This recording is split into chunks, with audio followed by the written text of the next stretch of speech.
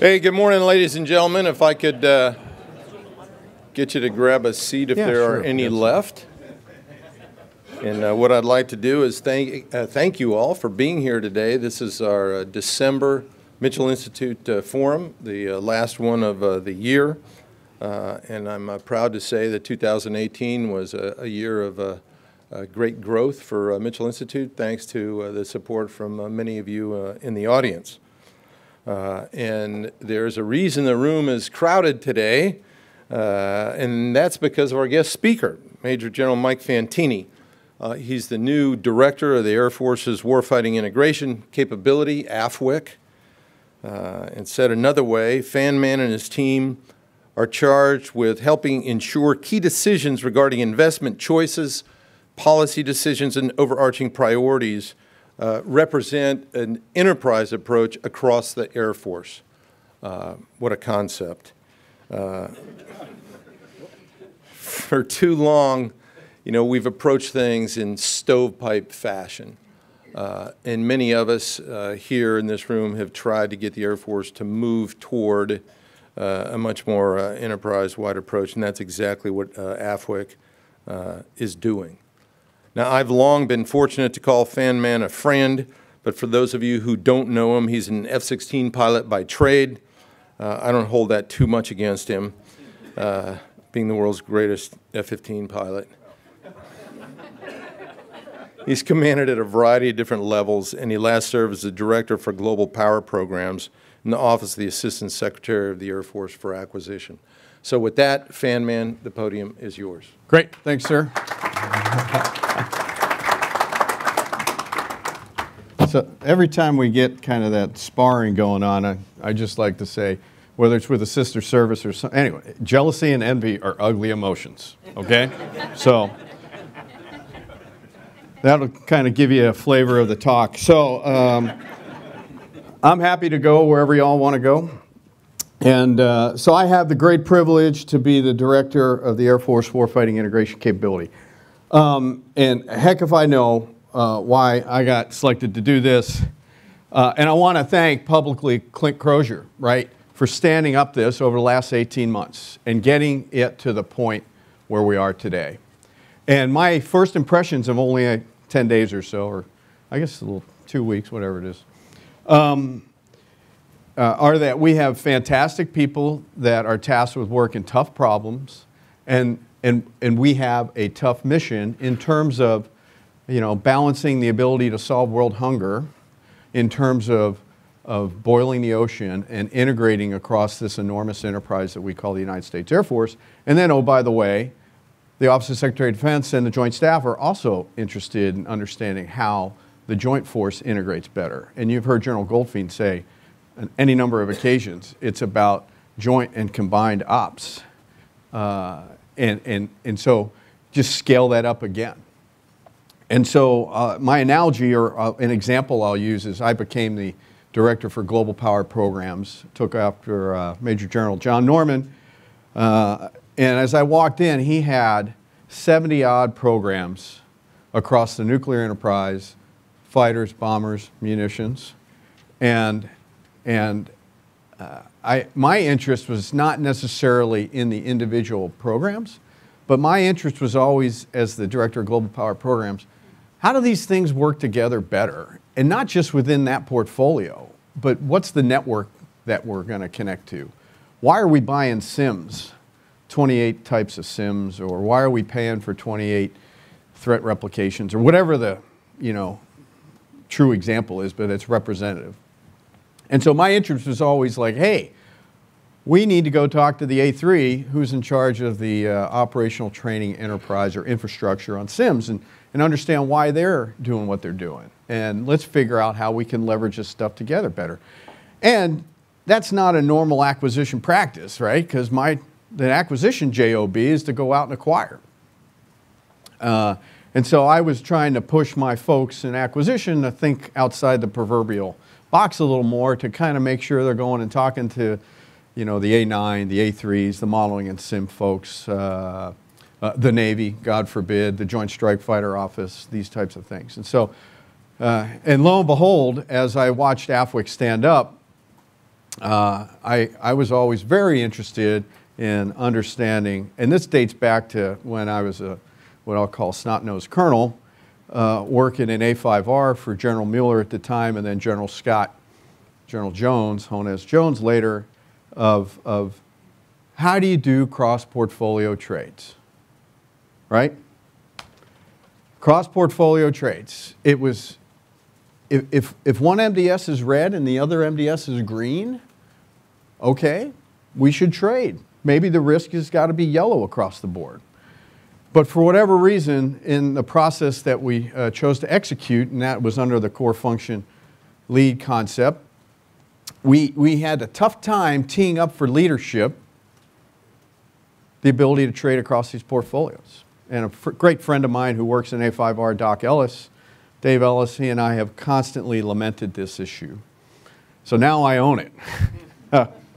And so that's our charge, right? Our charge is to integrate across the enterprise. But first, we also want to be out there looking at and figuring out what are the design choices, or what should be the enterprise design of the Air Force. And then from there, how do we integrate better across the Air Force? And so, yeah, that's a pretty tall task. But we're going to eat the elephant one bite at a time. I'm not going to try to boil the ocean, and I'm not going to tell you that we're going to turn the iceberg, you know, anytime necessarily soon, right? Okay, we're going to be pragmatic about what we take on, and that's going to be based on how we are onboarding our capability, and you know that translates to manpower and the human capital aspects of it, and we're going to be realistic with what we tell the Chief and Secretary, obviously. But the reality is there's no turning room for the Chief and Secretary at Endgame. And a buddy of mine who was the planner, 8X, a couple planners ago, you know, gave an initial brief to the leadership, and he says, well, you have about 1% to 2% of swing weight. And I go, how'd that go over? And he went over, and you know, there's all sorts of humorous jokes you can kind of tag on to that. It didn't go over very well.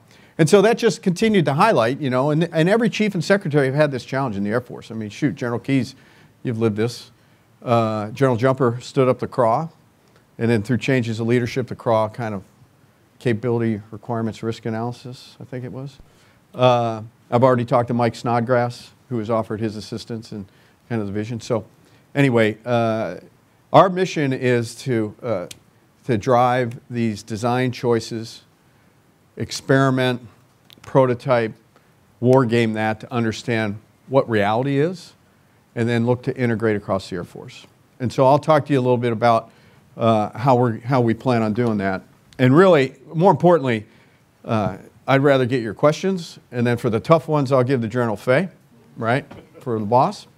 And General Fay and I have been friends and professional colleagues for, well, shoot, our entire career, but really over the last really 15 years. So it's kind of neat. So I'm going to go to the next slide first. And so this is the Venn diagram of how AFWIC plans to conceptually pull this together, right? And so if you look at this, and it's very similar to what the chief presented at AFA, but it has a little bit more detail in terms of what we're trying to actually do.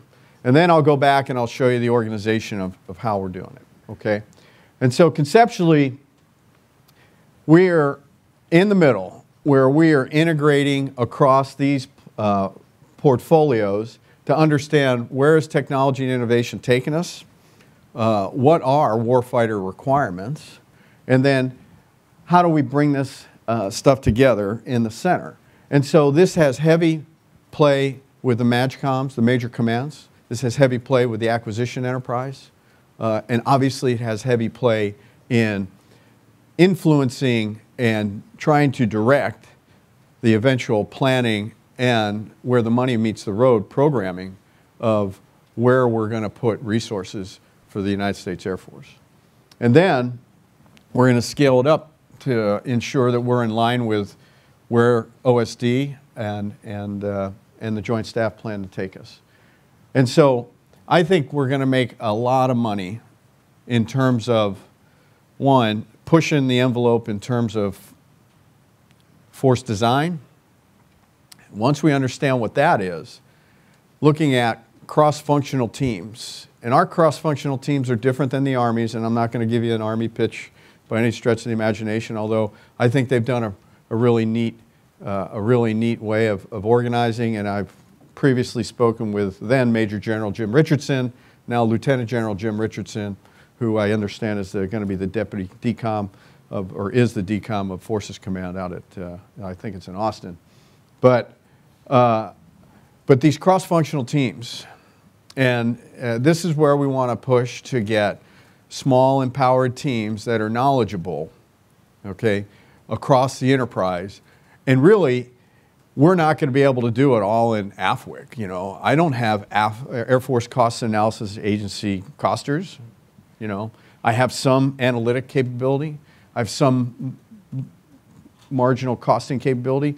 But we have professional organizations that do this for a living. And so we're going to many times have to matrix across. And so it's kind of like we're going to be the conductor of the proverbial orchestra to bring these teams together to look at these various problems.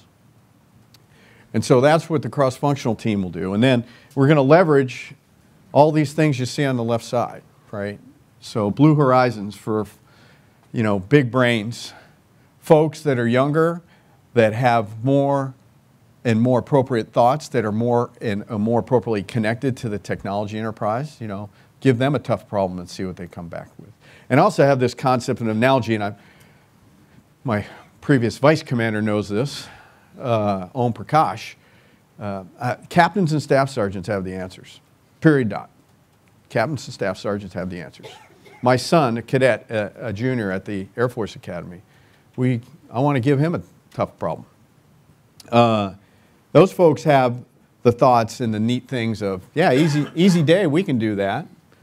And that's the problem, is kind of, you know, working our way through that frozen middle portion. So captains and staff sergeants have the answers. And so Blue Horizons giving them tough problems. Working with SPEEDY, the Strategic Development Planning and Experimentation Group out under the Air Force Research Lab, to kind of identify what are the S&T things that we should push, right? So we can identify these things and help pull them through the proverbial valley of death. And it's really to focus on why we shouldn't have 100 activities, we should probably have 30 activities, right? Or whatever that is, to focus on what's important for moving into these advanced concepts into the future. And the measure of merit needs to be effectiveness, right? We continually go through this standoff, stand-in. Well, everything needs to stand in if you're going to create an effect on a target, right? I don't care if it's a cyber effect, it needs to stand in, okay? So we have these arguments over stand in and stand off, but the reality is it's the means with which we plan to accomplish the mission. And you have to be effective. I'm not a big safety guy. I'm more about effectiveness. I'm inherently safe if I'm effective, okay? And so the standoff, stand-in argument it's just as long as you're effective. So there's a myriad of ways that we can piece the force together, and we're looking at that right now, and we're taking this opportunity to kind of look at design concepts, alternatives that we're calling them, and we've kind of tabled 4 of them. And we're going to look at these 4 concepts and war game them, figure out when and where and how the S&T is going to deliver. And I guarantee that probably any one individual alternative is wrong, but inside each one of these alternatives, you know, there's pieces and parts that we're going to pull out that eventually are going to be some kind of hybrid. I bet you. That's Fantini's intuition. Sir, I don't know. Maybe it'll happen, maybe it'll not. But the first alternative is what we call the baseline, right? And so we have rolled out, the Secretary rolled out effectively this preview of the 1064 report that's going to go over to Congress. That is tied to 386 operational squadrons that we believe for the Air Force we need. So that's, you put a gun to my head today and you say, how many squadrons do you need today? And I'm going to say 386. I'm going to fold like a card table in resistance training, right? But that number's 386. And then you have kind of the pacing units associated with that. So that's our base case, baseline case. And then we're going to go look at, okay, if I fight with the base case and I'm able to do it from when I have base resiliency and I'm going to fight inside certain threat environments and what have you, that's the second alternative. The third alternative is we're just going to do it all from standoff, right? We're going to do it all from standoff. How does that work? And then the fourth alternative is something more disruptive on how you're going to use loyal wingmen, how you're going to take low-cost assets, and those types of things. And so when we war game across those four realities and experiment with pieces and parts of that, that's where we hope to see and develop a new force design, or the reality of a concept of a force design, right? And so we're going to set that vision, and then it's going to hit the reality of the planning and programming pieces, right? And so, in my humble opinion, the difference between what your vision is and where you're trying to go compared to what you actually execute, you're going to have to figure out what the risk is there. And is the leadership going to be happy with buying that risk? And so our job is to help inform that. And so this is how we're going to be organized, and we're working towards that. Let me go to the next slide to show you, no kidding, because many folks are like, what is AFWIC? Okay, well, we're building. So we hit initial operating capability, I think it was March of last year. And I'll tell you, people can promise you the world, and then the reality of getting billets, which is moving along well, but getting the human capital and the timelines, because folks aren't going to uproot their families and move. And so the reality is we hit IOC with about 60% of the butts and seats that we had planned, and we're executing our job, okay? We are continuing to flow billets over to get to what we're going to call IOC plus, and eventually we're going to plateau out. And I believe the number we have is about 260 is the game plan of where we initially plan to go. I'm not saying we wouldn't grow past that, but right now the game plan is going to be about 260. And we're working all the personnel actions, which I know my retired friends in uniform or former friends in uniform know is an immense challenge. But, so if you think conventionally, and unfortunately, and I told the chief and the vice this, I'm not so sure you picked an innovative thinker here, but I can solve a problem for you. So we have organized across about 6 different directorates. And then we are looking to onboard eventually Five Eyes joint coalition, coalition partners, which is a work in progress, but we want to be dovetailed in because the number 2 pitch in the NDS, the number 2 line of effort is building alliances and partnership. And who better than to do that with the UK, Aussies, and arguably anybody that wants to play. So we are looking at innovative solutions. Now, your question might be, hey, General Fantini, lay out those innovative solutions for you. Well, we're in the works in many of these areas, okay? But we're focusing, but I'll tell you where our weight of effort is. Future concepts and designs. What's the blueprint of the Air Force? I've got an amazingly sharp Air National Guard Colonel, Torch Alman, who is leading our blueprint design. Capability development, that is tied very closely with A5R and going to the Capability Development Council to get various pieces and parts and concepts approved. And then we have decision analytics, like I said before, the measure of merit to get on the team should be effectiveness. Now there's varying levels of folks that have opinions on effectiveness and what have you, but it needs to be underpinned with an analysis. And so we have an analysis division, but in my humble opinion, our analysis division is going to need to be tied to our A9. It's going to need to be tied to CAPE. It's going to need to be tied to Lincoln Labs, Sandia, Johns Hopkins, you name it, MITRE, in terms of validating, kind of we get our homework assignment. I personally want a good stamp of approval from these other organizations because, again, it needs to stand the test of time, right? It needs to stand the test of getting thrown into a bureaucracy, frankly. And then we have a support division.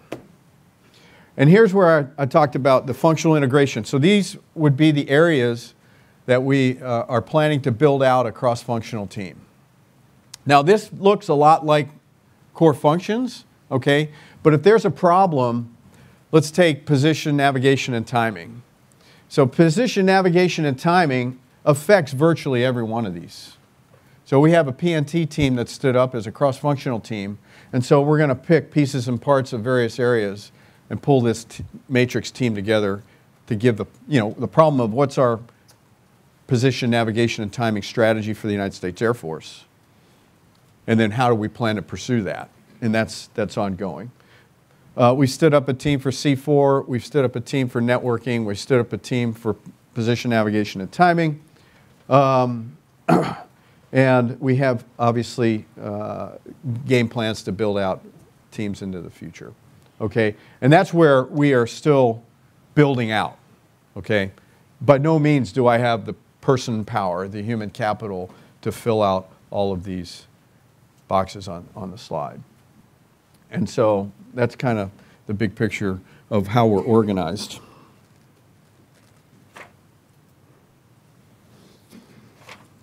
So really, let me just talk about some of the things that we are working towards as well. So advanced battle management system, okay, so I'm not just merely talking about replacing one major weapon system, right? Inside that advanced battle management system, you've got to get the architecture correct up front. We need an open system so that folks that want to play, in 5 to 6 years from now, based on how quick technology is evolving, you all know this, we don't know necessarily what widget or what concept or what waveform someone might come up with, but that thing needs to be able to plug in, And so if you get the enterprise architecture correct, then these other pieces and parts can be worked. And so that we have an interest in ABMS from that perspective. Regarding multi-domain command and control, ABMS, AOC Next, all these things, right? We are going to aggressively partner with the acquisition community as Dr. Roper brings on an architect to meld this in. And you saw the Venn diagram before. We are going to have to be very closely aligned with the acquisition community, whether it's from an AFRL, Air Force Research Lab touch point, or if it's hardcore system program office work where we're developing these types of things. Resilient basing, it's about generating combat power. And that generating combat power in various scenarios is a challenge. And that's okay. We identified that we have that problem, and we're going to figure out a smart way to fight through that. I grew up in an Air Force with Alto, where we had to flush airplanes out in 15 minutes, right? We all did that back in the day, most of the folks in this room. So getting back to that concept of fighting through an environment where we're not in a permissive environment that we've enjoyed for any number of years. I talked about PNT, the future of hypersonics and directed energy. We want to push to get there. But I'm also very pragmatic in my examples, and it's really neat to have General Keyes here because I kind of go, there are these guys named Keyes and Jumper who worked together as captains in Vietnam to figure out how to drop the Domer Bridge with a laser-guided weapon. That was like 68, 69, 70-ish. Well, not till 1990 did laser-guided weapons become more than just a niche. And then they built out in the 90s, right? There's only 10% in Desert Storm 1 were laser-guided weapons, right? Same thing with GPS. It began in the 60s. It didn't get called GPS till 73. It didn't go IOC till 95. So these epiphanies in technology that people think will just kind of turn on the dime, that might happen, but I'm more pragmatic. But that does not negate the fact that we have a technological revolution going on here in information and the ability to bring things together in a multi-domain environment. And so from that air, space, and cyber piece, and then scale that to the joint and combined fight, that's an immense challenge, but it's doable. I was talking to a gentleman on Friday getting a pitch on a base defense capability, And I said, hey, what's the deal with multi-level security? Because we've heard in multi-level security, you know, it's kind of like the Kobayashi Maru, right? It's just so tough. And this guy's going, oh, sir, easy day. We just scale up, scale that, we do this. And I didn't, you know, I wasn't able to hang with him. But we'd have to prove it. But this young gentleman who is an expert in software started up and started down a couple companies already. And he's like, oh yeah, we can do that.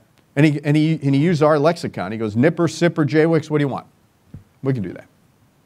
Okay, so that's where we need to move, in my humble opinion. And obviously the chief, the secretary, and we have any number of our senior leadership that are on board with that. So with that, I'll just close to say I'm really excited. Everybody's like, you're going to go do this on the 18th? I'm like, hey, I got the new guy card. Yeah, I'm stoked. You know, I don't know the answer to that question, and just let's move on. But from a passion to integrate and make things work better together, that's always been something. And my other goofball analogy that I have is I see things in the gray. I wake up in the morning and I see gray. I'm not a 1 or a 0 person. I'm always kind of like, well, you know, we can probably work that out. Let's figure it out. And so I'm about getting people together and giving them a hard problem. And then generally the test is correctable at 100%, right? Because we're going to continue to iterate on making it better. And so with that, I'll take any questions you have, and off we go. So, sure. Hi. Thanks. Sidney Friedberg, Breaking Defense. I'd like to know a little bit more about, sort of go into the 4 concepts a bit more, how they differ from A, each other, and B, today's Air Force. Mm-hmm. Not just in size, but it sounds like very much in composition and con ops. That'll probably keep you busy, just that answer, for a while. I have many more questions, but I'll start with that one.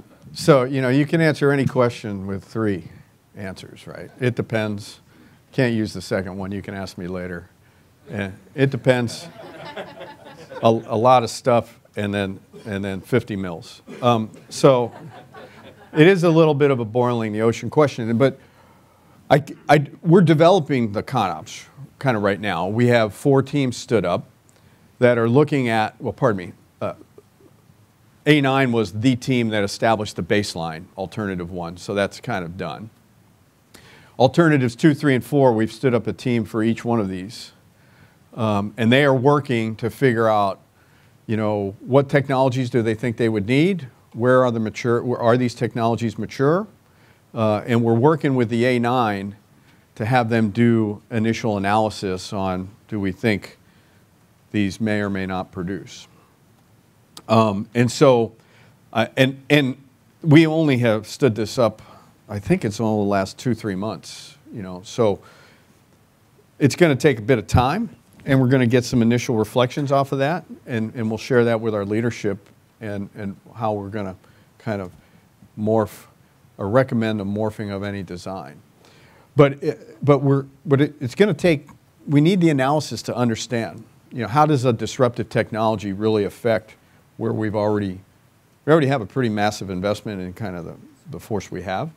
And so the tyranny of maintaining, it's the tyranny of dealing with, right, the current investments, and then figuring out how we can leverage that to make them better in the future.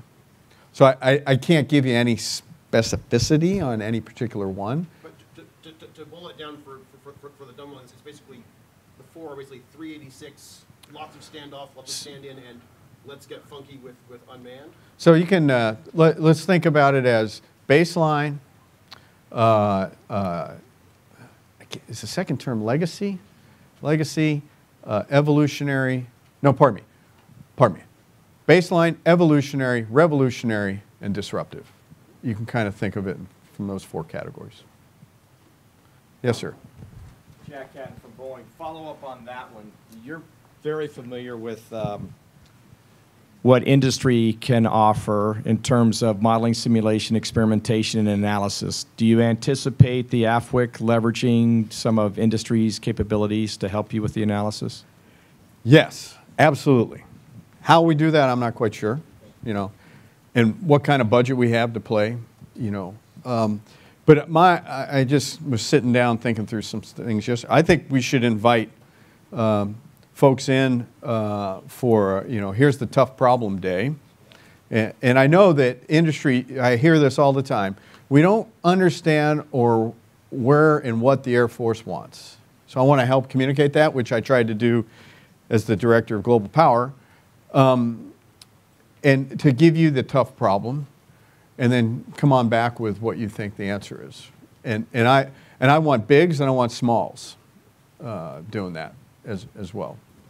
And we had the opportunity to do that exercise over the summer, where I had various industry partners come in and kind of provide some input, which was very helpful. Yeah, we'll go in the back first. Okay. Just yell from the diaphragm. Hey, sir, thanks for your words. Lieutenant Colonel Grant Mizell, Air Force Fellow over at Georgetown University. Great. And A5R alum. Nice. Kind of a structural question.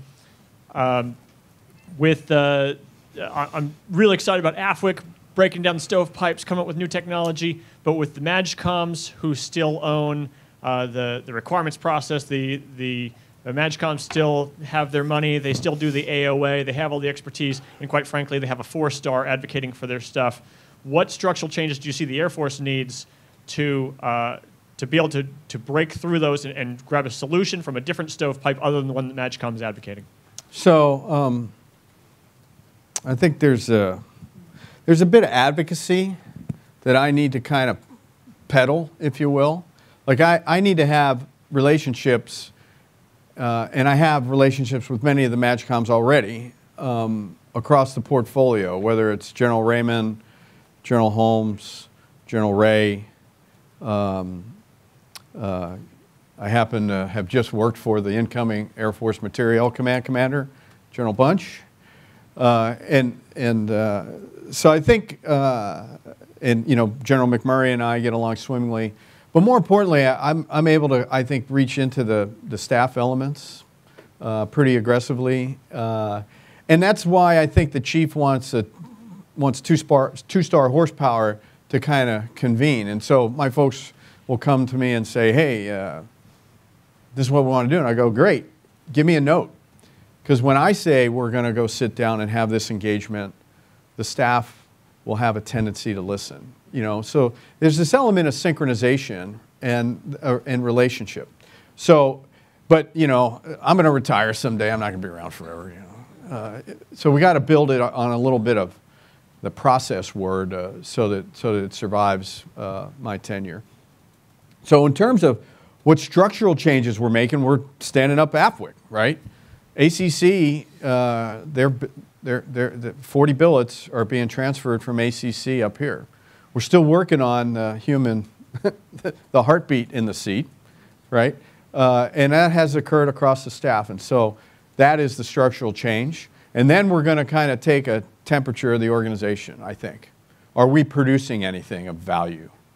Because, like I said, a weapon's got to be effective on a target. AFWIC's got to be effective for what the chief and the secretary have tasked us from a vision perspective of what our mission is: enterprise design and driving integration. Okay. So my answer is we're standing up AFWIC for the structural changes. Yes, sir. Yes. David Isby, Air International. Hi, to build on that, the other question is, you are here thinking in functional integration and concepts, but we still fund line items. How are you going to get congressional larger buy-in to this sort of approach and associated with money, because ideas without money tend to turn to smoke? Yeah. So thanks, that's an easy question. But it's the same thing. I think we got to be transparent with what the plan is, right? And so there's this element of pragmatism of the reality of what we're actually doing. I think we need to be transparent with that. So as an example, I'll use the 804 authorities that Dr. Roper is really driving hard in the acquisition community. And so part of that, and he would say, it's actually harder to execute an 804 program from the fact that you want to make sure that the people that are supporting you, i.e. Congress, from a resource perspective, they get regular and prudent and accurate updates to keep them up to speed, because you don't want them to be surprised, because that's just not a recipe for success. So I would say from the same perspective, you know, we in the integration side of the house and the concepts development side of the house, we need to be transparent as well. You know, got to keep our bosses informed, right? But I don't want my boss to do that work. I want to be able to kind of take that off their plate. And so I think there's this element of engagement and transparency. Now, there's only 24 hours in a day, and you know, we're going to, again, it's got to be balanced with reality and pragmatism. But I would say, you know, this is the challenge, right? This is always the challenge of how do you unleash yourself from having to do your daily JOB, right? Deployed operations, continuing to maintain strategic nuclear deterrence, running the space constellation, and then getting to the future. So that's where, you know, I said we're going to set these design concepts to try and push to go there, and then it's going to hit the reality of the planning and programming elements. And so that's where we'll end up balancing things out, right? And so that's where I'm not going to promise you the sky, and I'm not going to promise to boil the ocean, but we'll promise to make progress. So let's go in the backpack just for grins. I hope, did that get to where you wanted to go, David? Good morning, sir. Thanks for being here. Rod Atkins, Deloitte Consulting. Earlier, you talked about the digital revolution, and I'd like to ask a question more about cultural barriers and how pervasive technology has become in the public space, and how much I'm able to allow technology to make purchasing decisions on my behalf and help clean my home, things of that nature. How pervasive do you see, and how ubiquitous do you see that type of digital airman in the Air Force in the next maybe 3 to 5 years? So that's where I would say our leadership has a vision of pushing to get there, and we want to enable that. So I was at AFWIC 2 weeks ago. I was amazed at what could be done and what is being done today in the modeling and simulation enterprise. Just amazing. And that's what we have to we want to get to that, right? We want to ensure that our research labs or the Sandias of the world and those folks are providing solutions that are leveraging that type of capability. And so we're starting to see a lot of that, frankly, with Pilot Training Next. General Fay and I were talking about he's going to set up his own Pilot Training Next setup for his daughter, who's a senior in high school. I'm like, yeah, that's really neat. I'm like, I'll take her flying. You go, I don't need that. I'm going to do this. No, but we're going to go flying. No problem. So, and some of the folks in the room have been flying with me. So, but yeah, so I can't give you the specificity of but what we're trying to do in the innovation area is find an experiment, and then can we take that experiment for base defense as an example, and just understand how we may be doing base defense, but then if it's an open architecture and can take input from any sensor, okay? So nominally, you know, when you're talking about fence lines, you're talking about kilometers. And, you know, folks are going, well, we can go 10 to 20 kilometers. I'm like, I want 1,000 to 2,000, right? And that's okay. And he goes, oh, yeah, well, it's just an input. And I go, can you take FAA radar feed inputs? Yeah, could you take some type of radar sensor, other radar sensor input? And so, you know, conceptually you can. So I'd like to get there. And then at the tactical level, or very tactical level, even in, you know, training, when I was the Shepherd Wing Commander with Colonel Prakash there, you know, we were beginning to see the Air Education and Training Command under General Rice allowing students to train at their own pace. Take your iPad. Here's your issued iPad.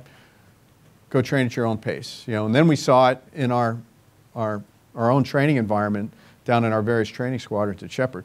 I think General Quast has taken that and put it on steroids, you know, and that's where we need to continue to push. So I think you're going to see these pieces and parts and pockets, and it's going to kind of will continue to beget success, I think, in that perspective. Yes? Hi, sir. Courtney Albin with Inside Defense. I had a two-part question. First, Congress has asked for some specific fighter force structure numbers. I think they're due early next year.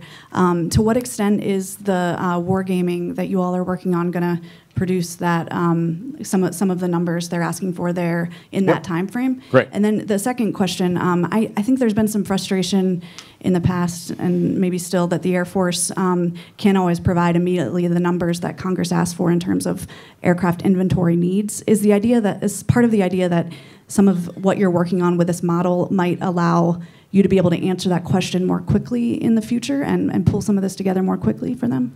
So the answer to your question is 386 and yes. Okay, so there's a lot packed in there. So nominally today, and General Wilson said this, I think, last week or 2 weeks ago at the Reagan Forum or in a venue, what this 1064 report has allowed, and we're also having CSBA and MITRE are doing their own independent report. But it's allowed. What's the strategy? Ready and lethal, partnership and allies, reform the Department of Defense. Okay? Along those three lines of effort, what do you need to win? And the National Defense Strategy has said your pacing threat is China. Okay, so now so that's where the number of 386 operational squadrons has been rolled out. And report will go to Congress in the spring, March-ish, April, I can't remember specifically. March? Okay, so this 1064 report that you asked about goes over, and that's where this number 386 comes from. And that's like for today. If you said this is what you want, this is what we say we need. We're about 25% too small for what the nation has asked us to do. We're identifying where we believe we need to go. Now, if you think about now our design alternatives, so we're going to try and take the wargaming, the analysis that goes on inside of that, and pull concepts to hopefully drive the Air Force into the future. So let's just say nominally 386 squadrons, just for argument's sake, that's what we say, that's the need today. Let's go 10 years into the future to 2028. Let's just, for argument's sake, make the number easy. Let's say it's 386 still. But those squadrons may be of a different makeup. You know, long-range engagement squadron, I don't know, software development squadron, digital squadron, I don't know. But that's where, when we get these concepts, we want to drive to that change into the future, okay? So that's that's the answer to your second part of your question. Does that help you there, Courtney? So it should inform, right, so it should inform us on what our design should look like, and then through this modeling, wargaming simulation, how do we change in the future, right? But there's a lot of by the ways, and there's a lot of gotchas, and there's, working with the MAGCOMs on how does that occur. So there needs to be, but this is why we wanted to bring it, in my humble opinion, up to under the Pentagon, into the headquarters element, so the Chief and Secretary are saying, this is where we're going. Okay. Yeah, I'll get you. Good morning, Vivian Mashi with Defense Daily. Thanks for being here. Sure, Vivian. You mentioned earlier in your remarks that you've set up teams for, I think you said, precision navigation and timing, C4 and networking. Can you share which ones you have planned next, and what's the process for choosing this? Is it based on priority, or is it based on the personnel and their level of expertise and areas of expertise that they have? Yeah. Thank you. So let me take the second part first. Yes, we want to match up appropriate skill sets into the appropriate problem. And then we should have some some outliers that are challenging assumptions, which is always useful. And then, probably Air Superiority 2030 will absorb that in the summertime-ish, which was identified that that is, if you are familiar with General Grinkewicz's work, as I got very intimately involved with that last year, I'm like, this is 80% of the Air Force. if not more, because it has all, logistics, basing, electronic warfare, air combat, modernization, all of these things underpin Air Superiority 2030. Well, that's an integration task in and of itself. And while we are executing that right now, my good friend, Major General Dave Crum, he's got the enterprise planning challenge there that will eventually come to AFWIC as we stand up a little bit more manpower. Yes, ma'am. Hi, Valerie Insena with Defense News. So if I've got this right, all 4 of the concepts that you guys are looking into have at least 386 squadrons. Is that correct? Not necessarily. Not necessarily. Are you guys also looking at potential, I guess, solutions that the Air Force might need if it's not allowed to get to 386, if it has to be more pragmatic? And can you talk a little bit about that? So I would say, right, the difference between what I want and what I have is risk. And so I think we would articulate the difference of, so in each one of these alternatives, the game plan is to determine what does it take to win from a proverbial modeling and simulation experimentation perspective. We might come up with a number of 501, who knows, right? But we go, the good, bad, the ugly, it's going to take 500 widgets to make that happen. But that's where we go, okay, each one, we want to understand what it's going to take from the assumptions in each one of these alternatives to win. And then from there, we're going to have to put on, the various lenses of, okay, this is what it's going to take to win, but I can't afford what that answer is. And then we're going to have to kind of realize what is reality going to be? And then, to me, the difference from that is risk, And nominally, I think our chairman has given us guidance on moderate risk is nominally where we lie. Okay? Does that help you? Frankly, I do not understand these 4 concepts. I don't understand, if you have baseline, evolutionary, revolutionary, and disruptive, how do you quantify those 4 different things? Like, is small sats, does that fall under evolutionary or revolutionary? This, directed energy? Like, remember, there's always 3 answers to any question. 50 mils, I'll talk to you later about the second one, and it depends. So that, so the answer is yes and maybe, right? So I would say that element of those concepts are really just emerging, and that would probably go into the revolutionary and disruptive bucket. But I could easily, heck, NASA launched how many of these small sats yesterday? I can't remember. Was it 12 or 1,200? Come on, somebody listen to NPR with me, didn't you? NASA launched a rocket yesterday, heard it on the way home last night, and it had a bunch of CubeSats in it. I can't remember the number. But that's here today. That could very well be evolutionary. How many? 13? Okay, 12. Yeah, 12, 13. Okay, great. Yeah, 1,200. Don't quote me on 1,200. It's on tape. If you print it, it's going to come after you. Yeah, so, okay, so what did it take to do that? And then I saw a middle school put a CubeSat on a NASA launch, SpaceX 10 days ago or so, from when they launched from Kennedy. So that could actually enhance the evolutionary piece, believe it or not, right? So I'm not signing up to where we're going to land in any one of those, But so people will go, GPS, revolutionary capability. Took 23 years to go from when we signed the contract to start it to when we declared IOC. 23 years, okay?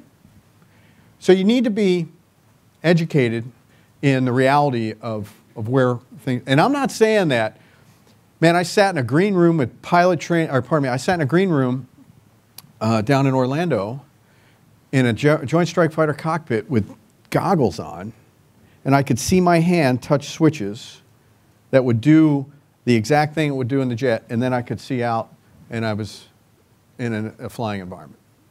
It was awesome. Didn't take 23 flat screens and 23 projectors and all this stuff.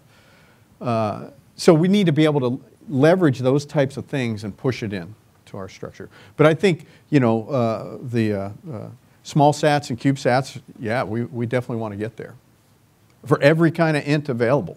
I'm not going to tell you exactly which ones we're going to go after first, but yeah, we want to. I would love that. I would love that. But it's got to be, you know, it's got to be pushed through the cost effectiveness lens, right? What are we going to get for what we're investing? So, yeah. Good morning, Brian Everstein with Air Force Magazine. Hi, On Brian. your planning and simulations, does that take into account the Air Force's share of the space mission set will stay about the same, or are you planning for the creation of a Space Force? So I think, you know, the reality of the Space Force and what that becomes in the future will accommodate that. But it does, you know, that Space Force and how we transition into it absolutely does not negate, you know, where we want to go from leveraging capabilities in space and really getting and maintaining that high ground. Yeah. Yes, ma'am. Hi, Lauren Williams with Federal Computer Week. I want to go back to the CFTs a bit and Sure. see if you can talk a bit more about what problems specifically the networking team is working on. Yeah. So, I wish I got to play a little bit of the 10-day new guy card, but they're really looking at getting at an enterprise architecture. And we will team up with the technically smart people that do this kind of thing for a living. And to me, that's the Air Force Research Lab. That's Dr. Roper and the acquisition community and how we pull that together. And I'm not promising, again, I don't want to boil the ocean in that perspective, but we're really looking at kind of from an architecture perspective how do things play. Yeah. And that's tied in with advanced battle management and what have you. Okay. Yes, sir. Hi.